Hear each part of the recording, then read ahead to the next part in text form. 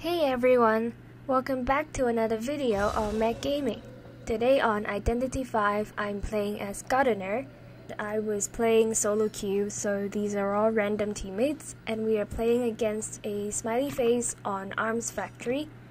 So as the game started, I just immediately ran to the corner to start decoding, and that corner is also my favorite kiting corner, so I know I can last at least 60 seconds if I kite there. And as you can see, my teammates are playing the meta characters, so Perfumer, Merc, and Seer.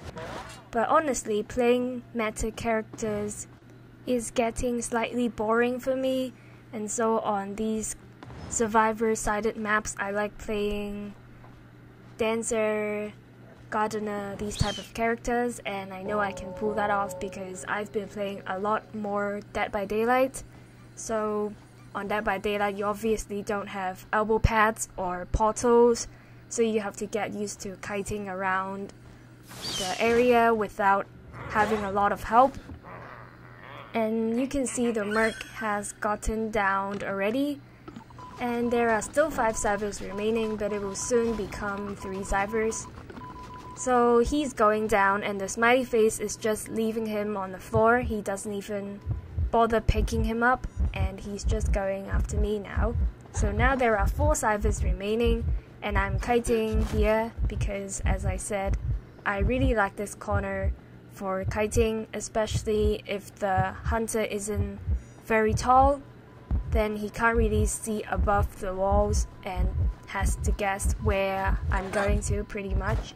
So here I got hit and I dropped the pallet, and I know he just used blink, so he can't blink me here. And I made him break the pallet, and then I vaulted the window again. And I know he already has presence because of the down on the Merc, so I need to be really careful not to get rocket dashed on. So yeah, I'm just running across this area, and I know that none of my teammates are near me, so I can just use this area to my full advantage. And we see that they have been spending time healing instead of decoding, and there are 3 cybers remaining at this point, so I'm just trying to transition away from my cipher because it's really nearly done and I want them to finish the cipher instead of starting another one, and then that would require them a lot more time to do the ciphers.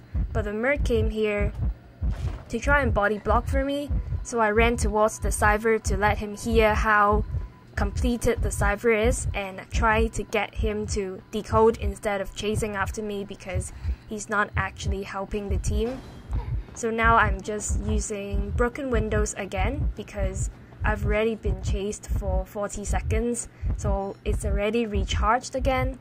So now Smiley Face is continuing to chase me, and I know he will rocket dash me at this point, but I really didn't care because we already have 2 cybers remaining very soon, as I know that the Merc has decoded my cipher. So now Smiley Face is putting me on the chair, and I'm fine with that because he has not gotten anyone on the chair yet.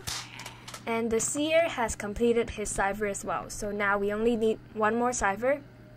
And as we saw the Perfumer ping, she has nearly completed her cipher as well. So the Seer saved me with Tide Turner, and the Smiley Face went after me, and with my veteran bonus, so I can run very quickly for a very long time, I dismantled this chair on the other side of the map, so that Smiley Face would be very triggered and he would keep going after me. Just let him hit me, and died right next to the chair. He took the bait and just put me on the chair, which bought my team a lot of time, and we got the rank victory. So hopefully you enjoyed watching this video. Please leave a like if you did, and subscribe to the channel if you want to, and I'll see you again very soon in the next video. Bye!